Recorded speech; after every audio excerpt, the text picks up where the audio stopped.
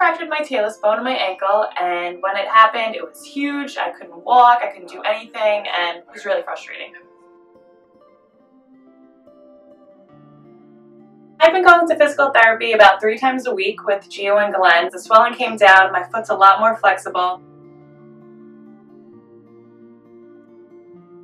I tried the pool and there's an underwater treadmill in it, and that helped me to start being able to walk. So now that when I'm walking on ground, it's a lot easier and I'm a lot more confident. Before physical therapy, I couldn't walk, I couldn't get out of bed, I couldn't drive or work out, and now I'm doing all those things with no problem whatsoever.